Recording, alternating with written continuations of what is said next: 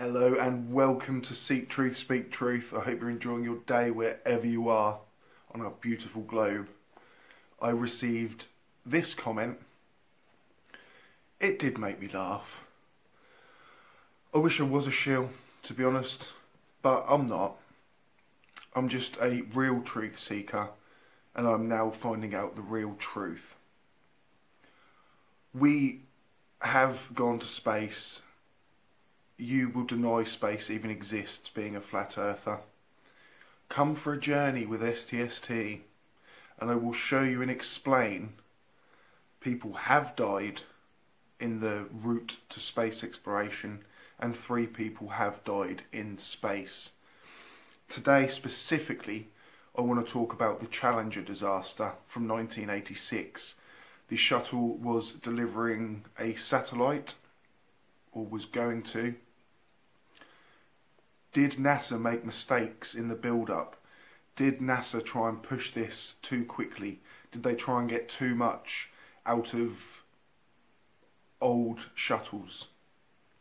A man called Richard Feynman, my new hero, I discovered him like 2 days ago, was part of the public inquest into what happened had NASA tried to cover up their tracks.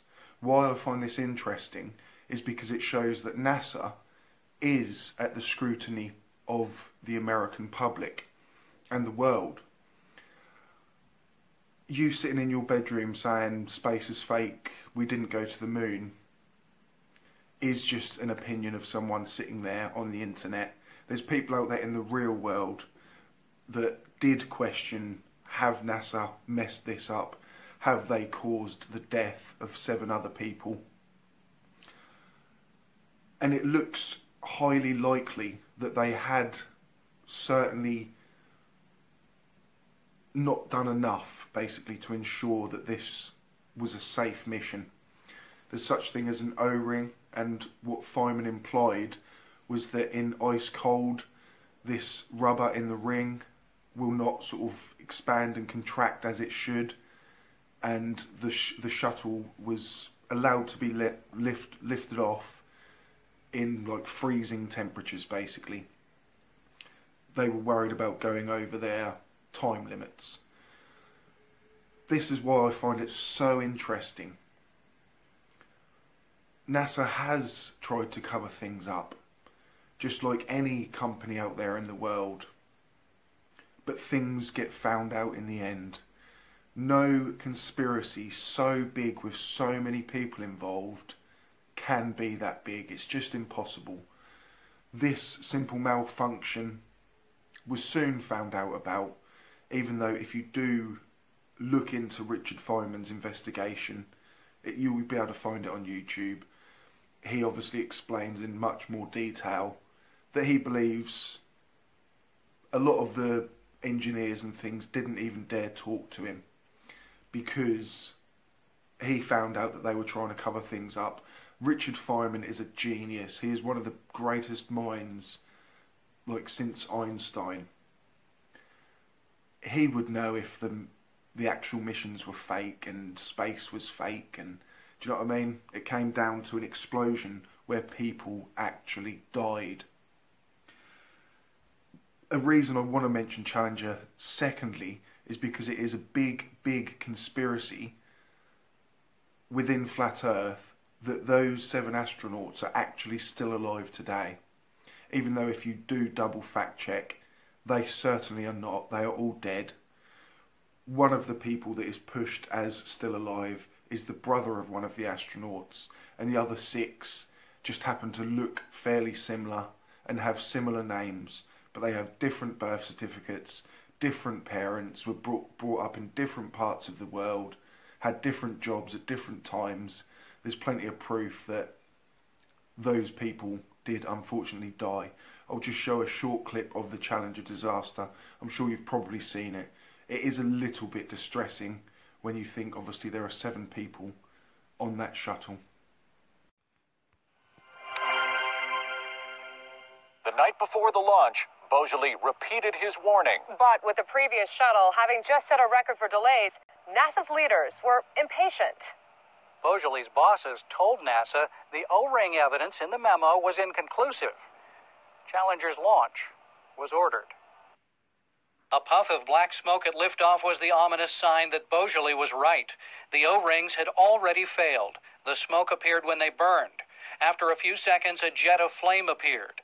A post-accident report by NASA described it with passionless precision. The plume is seen here impinging directly onto the surface of the external tank and the lower aft strut at 60.248 seconds. The sideways flame burned like a welder's torch through the gap left by the blown O-rings. It pierced the giant orange fuel tank, and fuel began streaming out. Still, no one knew anything was wrong. Not until Challenger, its astronauts, and its teacher in space had flown for 73 seconds. At 73.191 seconds, a flash was observed between the ET and orbiter that was immediately followed by the start of total vehicle breakup at 73.213 seconds. During the next 100 milliseconds, additional flashes occur in the SRB forward attach area. As the ET broke up, the released fluids vaporized rapidly, producing an expanding cloud of gases, vapors, and cryogenic fluid with embedded debris and localized combustion of mixed gases. No shock wave or other evidence of a violent explosion was detected in the imagery. Illumination from a combination of SRB plume radiance, reflected sunlight, and peripheral burning of gases gives the cloud the appearance of a fireball. By 73.6 seconds, the main engines were in automatic shutdown mode as a result of reduced propellant pressures. The last telemetry from Challenger was received 73.618 seconds after launch. The actual vehicle breakup was essentially obscured from view by the vapor cloud which abruptly enveloped the vehicle. Hundreds of fragments were noted exiting the ET cloud. Those identified included the shuttle main engines, the left wing, crew cabin, and both SRBs. What was happening to the crew at this moment? They were still alive. Challenger's fast. Launch is fast. It's bang, and then it's a 2-minute ride down. And you're conscious, we know that. Astronaut Story Musgrave told me the crew survived in that white cloud. It was Challenger's fuel tank that exploded. The shuttle itself just broke apart. The crew compartment with its 7 living occupants was intact. The initial path of the crew cabin from the vapor cloud carried it across the path of an adjacent contrail, clearly revealing its truncated form and attitude. The left wing became visible at 78.531 seconds. The main engines and crew cabin are also identifiable. It took 2 minutes and 45 seconds for the crew cabin to hit the water. The impact speed was 207 miles an hour. A NASA statement released after the accident reads, "The forces to which the crew were exposed during orbiter breakup were probably not sufficient to cause death or serious injury." And later, NASA is unable to determine positively the cause of death of the Challenger astronauts, but has established that it is possible but not certain that the loss of consciousness did occur in the seconds following the orbiter breakup. So you flat earthers deny space whilst some of the greatest people on this earth are actually risking their own lives to further and better humanity. People are thinking about the future, thinking about what if a big asteroid does come at us and we've got 2 years' notice. Can we quickly go and colonise Mars?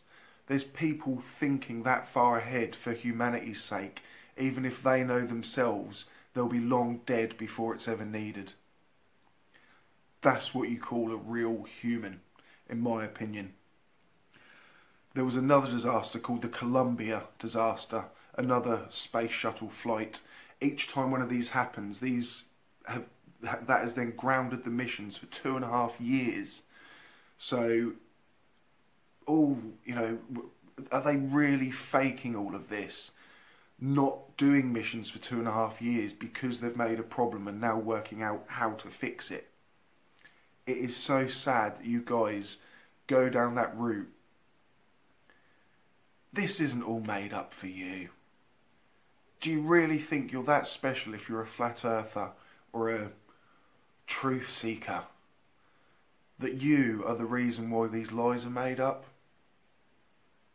There's some very, very powerful people out there that have no affiliation with any government whatsoever, and some of them, with the money they have, probably more powerful than some small governments. Why don't they come out and say it's all a lie? Why is it not being horrible? People sitting on their phones having a crap. That's your research, is it? That's how you know you're the most woke mind and you're not the sheeple.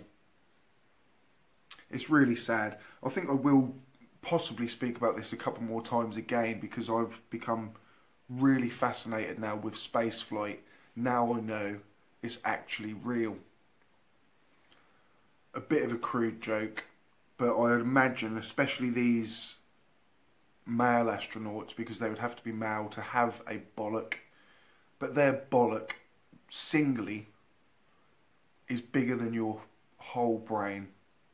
I'm sorry, but I'm just going to start saying it as it really is. You're not that special. I thought I was that special. I thought that I'd learnt it all. Flat Earth is the easy route out. It's the easy way. Oh, we already know. Yeah, we know that, we know that. No, you don't. There weren't some man clicked his fingers and whoop-de-doo-dah. There's a lot of science out there and people are working this all out. Well, are you going to devolve or evolve with the rest of us?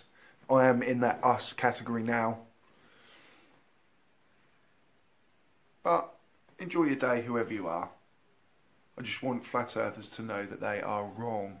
Stay safe and keep it global. What you're given, that's how we live it. Don't be mad at the system, it's simply how we've existed. I hear a lot of people talking like they politicians and choose to be an accountant because it's safe.